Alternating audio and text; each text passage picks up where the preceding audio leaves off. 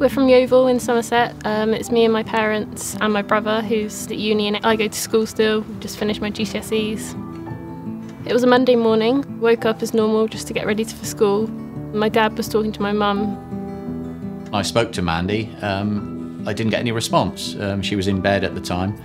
I reached down to touch her, and her arm was actually cold to the touch, and which was obviously quite a shock. No response.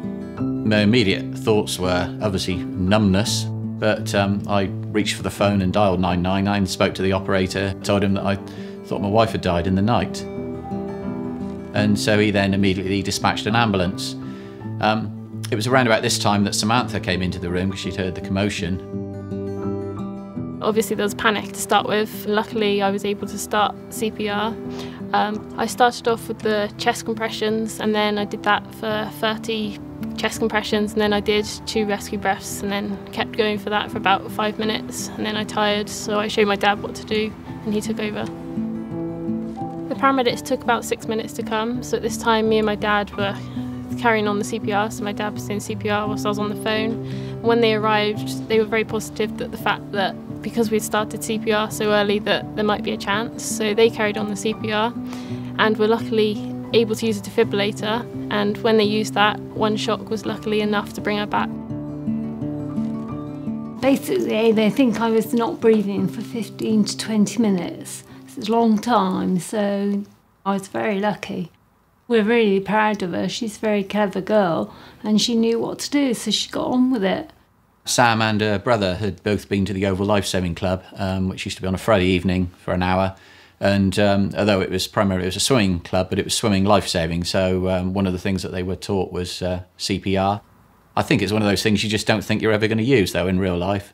So we'd never really thought about us being trained or anyone else being trained. We thought, she enjoyed going along to the swimming club and having a good time, but we didn't really look at it as a skill that she was going to need in real life.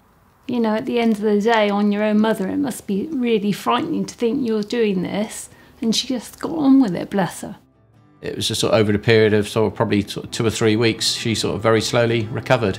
Gradually came out of the coma that she'd been induced into, and eventually we got her back, and we got the old Mandy back, and she's made a remarkable recovery since then.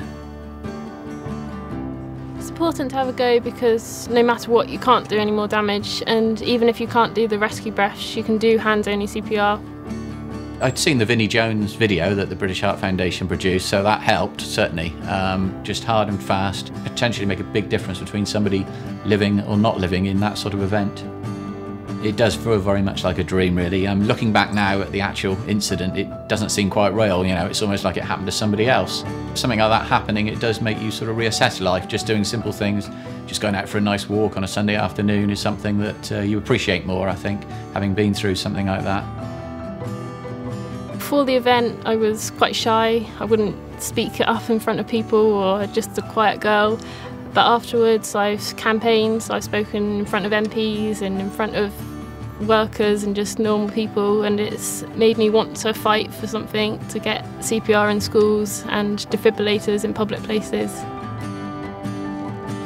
We don't think about it too much, but every time we see her, or something happens, we reflect on it and we just feel proud. And last year, when it was 1 year, we went out for a meal just to celebrate the fact that she was still here.